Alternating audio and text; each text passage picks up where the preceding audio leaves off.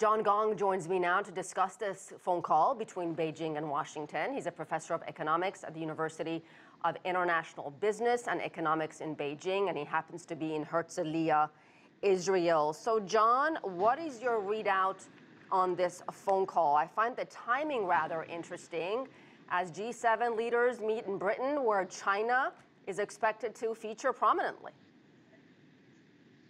Yeah, I think this time is quite interesting, but it's not so surprising because, as I can remember, this is the third minister-level telephone calls between China and the United States. Previously, the Secretary of Treasury, Secretary of Commerce have talked to China's counterparts in a few days ago.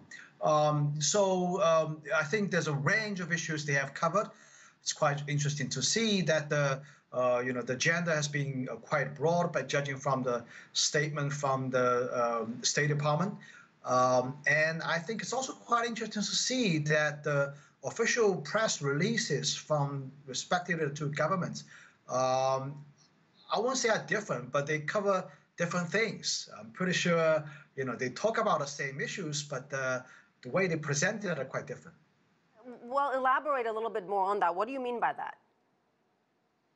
Well, I guess China, and it's very clear, China, emphasized very much the importance of the issue of Taiwan, and also the issue of, multilateralism based on the United Nations Charter, as opposed to a small group of people. I think that, Councillor Yang has been very explicit, very clear that he's pointing to this gathering right now. It's taking place in England. And on the United States side,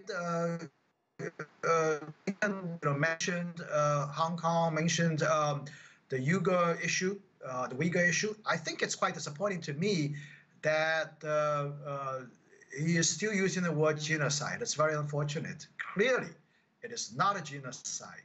I mean, using this word is an insult to the word genocide, in my view. Total disinformation, misinformation. Biden is expected to rally allies behind a common position when it comes to China, John. Will he be able to have that unity and consensus with more aggressive U.S. approach? I mean, Germany, for one, has shown very little appetite for a conflict with Beijing, for a new Cold War, if you will, with Beijing. I think, well, first of all, I think we have to wait until we see this common communique they've been talking about and what are the exact wordings of that. Second, I think, there's some indication that I would say Joe Biden has achieved some of his objective.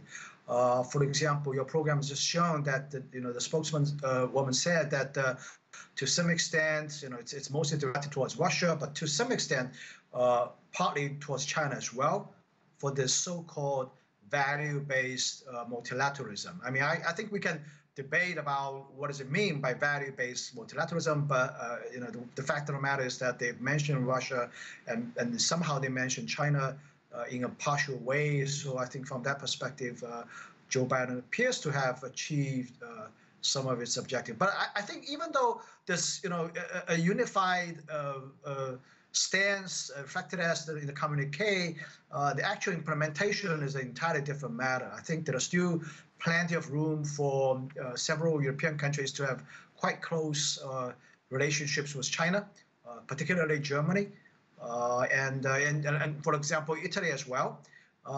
So we'll have to see. All right, we will see indeed. John Gong, thank you very much.